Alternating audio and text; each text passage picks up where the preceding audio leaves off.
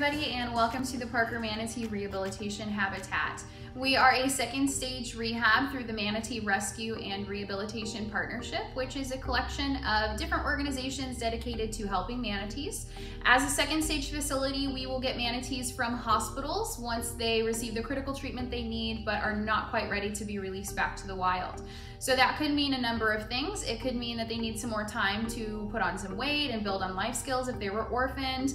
Maybe they had a very severe injury out in the wild and they need a little bit more time to heal. Or they could also be here if red tide is present in their release site. So all manatees are just a little bit different, but we do get them for a variety of reasons. Now, when manatees are rescued out in the wild, it's always critical for them. So a hospital is their first stop, and that is where they will receive their critical treatment, which includes any wound treatment, any tube feeding, bottle feeding, just depending on what their situation is. And then a lot of times adults can be released back to the wild from those hospitals once they're ready, and usually we'll get the younger animals, but that's not always the case. So we currently have 3 manatees, and they're here for different reasons. We have Viva, Doscal, and Felicia. And Viva was rescued for red tide illness, which is one of the 2 natural threats that they face. Red tide releases a neurotoxin. So for those of you that don't know, it is an algae that blooms out in the waterways. It naturally occurs out there about 40 miles off the coast, and once it hits the coastline, it does usually have access to limiting nutrients that it doesn't typically have. So it kind of can have the ability to bloom more than it usually does. And that will cause respiratory issues for people, but when it blooms, it releases a neurotoxin that actually causes manatees to have seizures and paralysis. They can exhibit a comatose-like state, so it really just depends on the manatee. But what's happening is when that neurotoxin is released, the plants that they're eating out in the wilds, because they are herbivores, they are absorbing that neurotoxin. And so they're ingesting that without knowing, and then it targets their nervous system. So red tide can be deadly for manatees, and when Viva was found, she was actually not responsive, so she wasn't moving or anything like that, but she was able to be rescued, which is great. Now, usually with a red tide manatee, they'll go to a hospital where they will receive their care. They'll typically be in a very shallow pool because it takes a while, anywhere from 24 to 72 hours for red tide to get rid from their systems. So during that time, they will still exhibit symptoms of red tide. So those seizures that I mentioned, maybe being paralyzed. So it's very important for them to not have to struggle too much when they have to come up to breathe. So they'll be in a shallow pool so that they can do it themselves if they can. They'll also have someone watching them 24 hours a day until it's gone, just keeping a close eye on them so they're not struggling too much. Now, after red tide's gone from their systems and they're nice and healthy, a lot of times they can be released from those hospitals. But Viva is very small, or she was very small when she was rescued. She's not a small girl anymore. So that was kind of an indication that she could have been orphaned as a calf because she fell within the range of orphan calves when she was rescued. So for her, she will actually stay here for a little bit until next winter, until she is big enough to go out. And that way we will know if she, or we'll allow her to understand warm versus cold water. I mentioned that they have 2 natural threats. I talked a little bit about red tide. The other natural threat that manatees have is cold stress. Now, cold stress is something that can be very severe for them. The first thing that happens to them when they get too cold, because it is caused from cold water, is they'll turn white in different areas. Sometimes they'll have little marks all over their bodies, pock marks. They look kind of like chicken pox, they're white. Or it could be the front of their face, their flippers, and their tail, because once they start to get too cold, their body core will start to, or their bodies will start to shunt their blood or push their blood, move their blood from different areas to try to keep them warm. So those are the first areas that start to lack circulation. So they turn white and they'll eventually become necrotic. Cold stress is a lot like frostbite, hypothermia, and pneumonia kind of rolled into one. So they can develop respiratory issues. Their organs will eventually start to shut down the longer they're in cold water.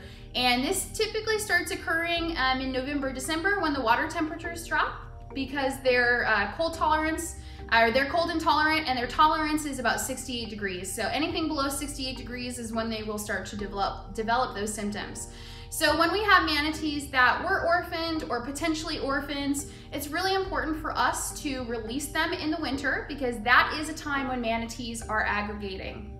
They're going to power plants, they're going to warm springs because those areas are going to be warmer for them. They're going to be, 72 degrees or maybe a little bit warmer, but they will be able to tolerate those temperatures. Now, usually manatees learn that from their mom. So manatees, when they're born, they'll typically stay with mom anywhere from 1 to 2 years. And during this time, they learn everything that they have to know before they go out on their own. And one of the most important things they learn is how to find warm water. So mom will take them into a power plant or a warm spring. And when they go in there with her, they will go from colder water into warmer water. And that is what helps them to imprint.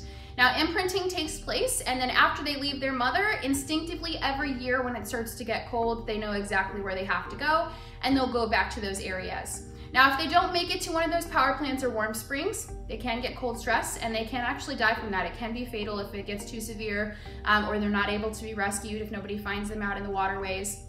So it's really important for us to set our manatees up for success, not just those that are orphaned, but all of them.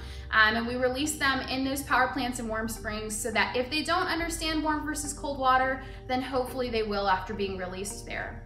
Now, when we do release them into those power plants and warm springs, they will get satellite tracking equipment. So they will be tracked for about a year. And there's an organization that monitors them for an entire year. So not just satellite tracking, but also visual. They'll get visuals on those manatees to know what they're doing out there, if their behavior is normal, making sure that they're eating and making sure that they're doing well out there. So it is a very big deal. So they will be followed for a year and tracked for a year, and then when winter rolls around again the next year, we'll know if they imprinted because they'll go back to that same place, and then that tracking equipment can be removed. So that will happen for Viva. So she will be released next winter when she's a little bit bigger. Now I say bigger because a lot of times with younger animals, we want them to be about 600 pounds before they're released. Now every manatee is a little bit different, so that's not always the case, but it usually is. So we want her to be a little bit bigger before she goes out next winter. So right now she's probably around 450 pounds, somewhere around there. So she'll be nice. She'll have a nice round belly when she goes out next winter. Now, Dos Cal is a manatee that we have that was actually orphaned. He was found very emaciated out in the waterways near Fort Myers, and he was just very skinny. So he was sick out there. He hadn't eaten for a while, so he was rescued. They found out that he was actually very small. He fell within that orphan calf size as well. So when he's released, he'll be released next winter also, and he will be released at the Fort Myers power plant. Now, the other manatee that we have is Felicia.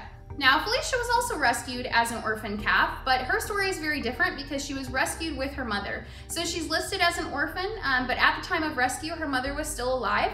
And anytime there's a mom and calf together, even if one isn't sick or injured, it doesn't matter. They'll try to keep both of them together because that bond is so important. They never want to separate a manatee calf and mom before they're ready. So they were able to rescue both, but unfortunately her mom had very severe watercraft related injuries and she didn't make it. So that is why Felicia is now an orphan. We are hopefully going to release her here in a little while. We have no date for that, but hopefully soon when she's a little bit bigger. But after that, we'll continue to get manatees in here because manatees always need help. They're always being rescued. Manatees have a lot of other threats that aren't natural. So red tide and cold stress are the two natural threats they have. Everything else usually is related to people. So watercraft collision is the #1 cause of mortality every year. So it's always very important when we're out on any waterways, especially right now when more people are trying to get out on boats and be out in the waterways, that we're just being vigilant. We're obeying manatee speed zones. We're looking out for them. Wearing polarized sunglasses also helps a lot to eliminate the glare off the water so you can see them more easily.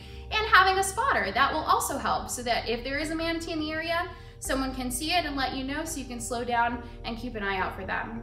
Manatees can also get entangled in things, so things like crab traps and fishing line especially, but also ropes, nets, fishing gear, anything that's out there in the waterways that's hanging or dangling that could potentially get caught around their flippers or their tails, and a lot of times that will happen when they're eating. So they do use their flippers a lot like we use our hands, and sometimes they'll pull food into their mouths like this. And unfortunately, if there's any monofilament line in the water or crab traps around, they can get those wrapped around their flippers. So just making sure that we're providing them with the safest and cleanest home possible is always the best idea. Stash your trash, know what you're going out with, and dispose of everything properly, even monofilament fishing line. And just make sure that if you do see manatees out in the wild, that you practice passive observation. They are federally protected and also protected by the state, so please do not touch them, feed them, give them water, chase them, harass them. Anything that disturbs or disrupts their natural behavior is illegal to do.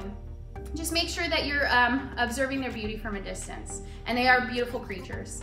If you folks have any questions about our manatees or manatees in general, just leave a comment in the comment box below.